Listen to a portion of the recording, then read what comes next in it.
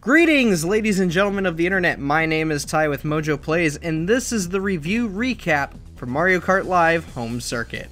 If this is your first time listening, this is the MojoPlays review recap. When you see a review uploaded on our channel, you can leave a question or comment under the reviews comment section. I grab a handful of them to read off and respond to here on the show. But before we get into what you've written in, I'd like to update you all on my time with the game post-review. Before we begin, we publish new content all week long, so be sure to subscribe and ring the bell to get notified about our latest videos.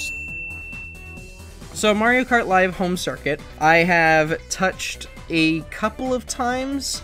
I haven't really been inclined to go back and try to 100% the game, specifically because it's not really a pain in the butt to set up, but it's like, I'd much rather just boot up a game that's already installed on my computer rather than having to break out these cardboard sets and try and figure out a layout that's exciting for me. Like, I have been bringing it though whenever I go to visit family. Like a couple weeks ago I went and saw my mom and she showed me her new cat, and I figured this was the perfect opportunity to bring this little RC car and see how this baby kitty would react to a seemingly sentient plastic toy.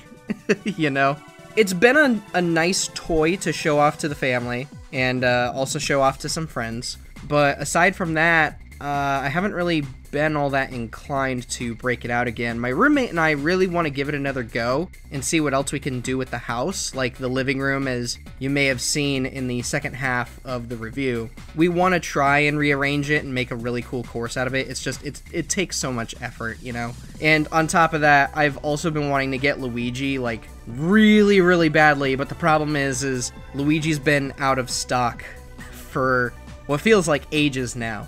I know that they restocked them at one point, like a few days after the game launched. There hasn't really been much to entice me when it comes to breaking this game out. But now let's get over to the questions, comments, and criticisms. And speaking of criticisms, there is controversy in this review in terms of my vocal cords and how they have been rearranged by Mother Nature and science and whatnot. So let me get into those. Derek Vigo says, Jesus, can you sound any more sad and depressed? Why, actually, I can. Hey guys, it's me, Tyler.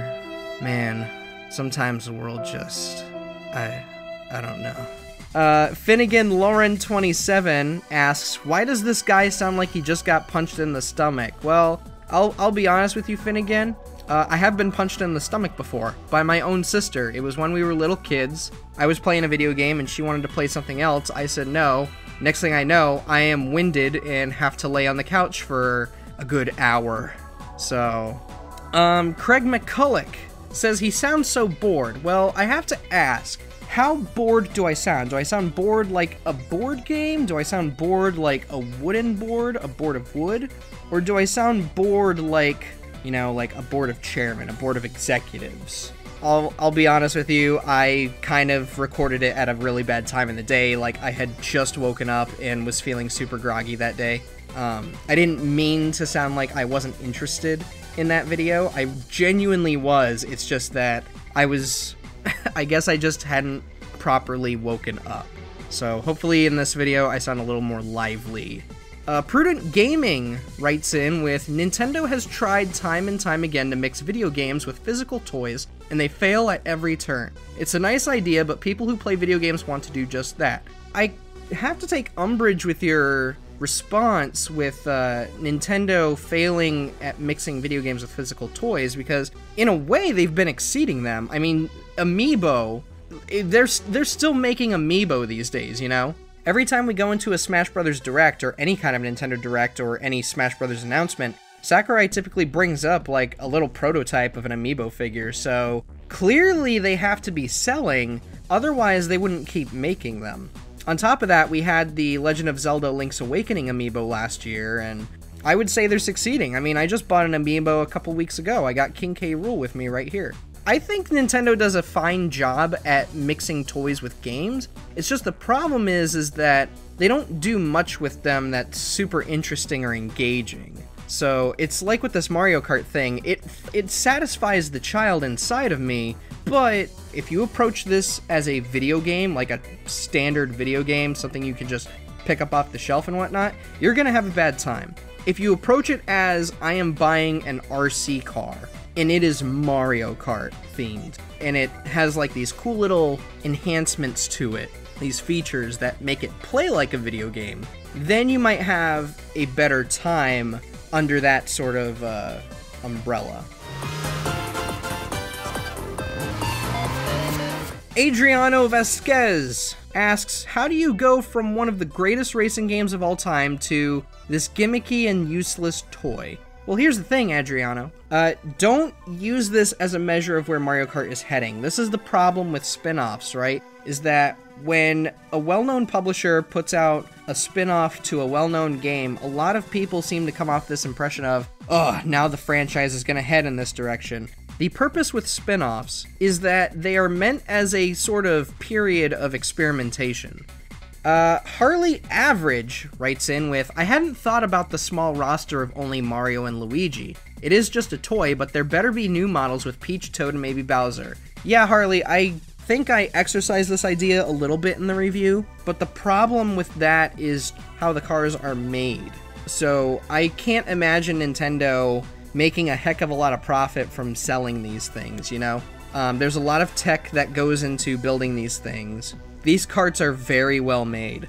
They feel sturdy, they feel durable, but once you start introducing characters outside of Mario and Luigi, who knows how much your production cost is going to ramp up.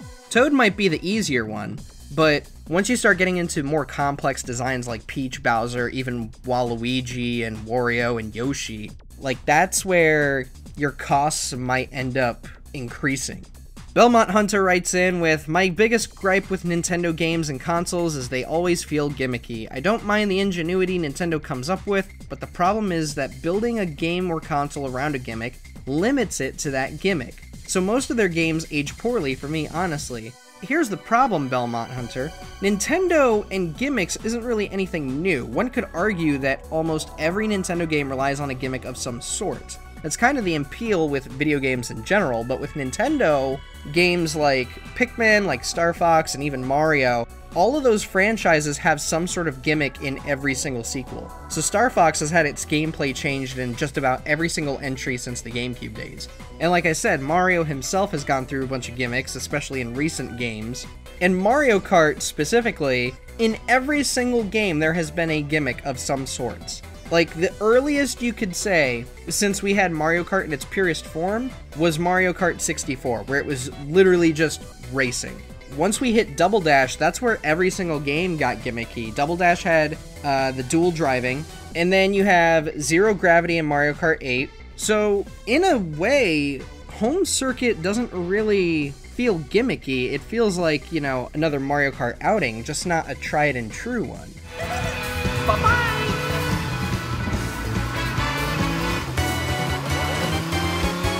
S. Falcon says, bro, I want this game so bad, but there were no pre-orders and it's sold out online everywhere. What the demonetized is this distribution?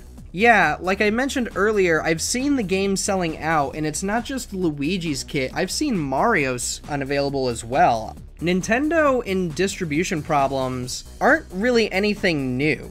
If you think back to, in recent years, we had the Mini NES and Mini SNES problems, where those things were selling out within minutes. So, to me, the problem with this distribution, it's not at all surprising, and I can't even partially blame Nintendo for this, specifically because of the year it's been. You know, we've had coronavirus, and we've had quarantining habits since March of this year. Like, I understand the frustration, but I also can't entirely blame Nintendo for the distribution, you know? George Hernandez says, I think the car needs to be Hot Wheels size for multiplayer and have at least 30 markers to create more courses. I like the idea, George. I think it would have worked really well, but here's the other thing. There's a problem with this product in regards to the tech and materials used to make the cart. There's so much going on in this little cart between having a battery life, connecting to your Switch. It kind of goes back to what I said earlier in regards to production costs would ramp up. if they tried downsizing it. I know we live in a world where GoPros exist, but this kind of tech is still somewhat pricey, even for a company as big as Nintendo. And on top of that, they'll have to anticipate how well this thing is going to sell, which I believe may also be contributing to the limited distribution. The only people who are going to want this are either diehard fans of Mario Kart or their kids who think this thing is cool and they want one for Christmas. It's really here for a Christmas toy, and I think it's a pretty good one at that. But again, as a video game, not so much. Anyways, ladies and gentlemen, thank you for listening. This has been a MojoPlays review recap. I know this is far shorter than the previous one. If there are any questions, comments, or criticisms about what we could do better here for MojoPlays review recap, be sure to leave them here in the comments below. Ladies and gentlemen, my name is Ty. You can follow me on Twitter at GhostWriterTyler, and you can catch me streaming on twitch.tv/WillhelmMedia. That's WILLHELMMEDIA. And I will see you all in the next review recap. Have a good one, ladies and gentlemen. Check out these other great clips from MojoPlays, and be sure to subscribe and ring the bell to get notified about our latest videos.